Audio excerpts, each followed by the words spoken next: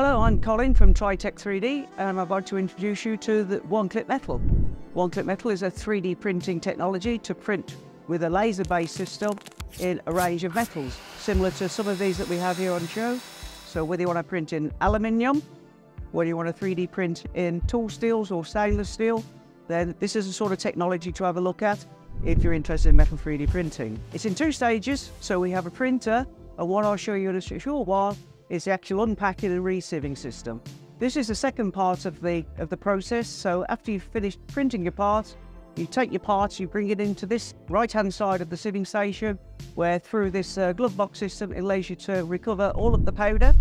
And then once you've finished recovering the powder, you can then automatically, through this side, you can sieve the powder back into a clean container, which puts the powder back into the machine.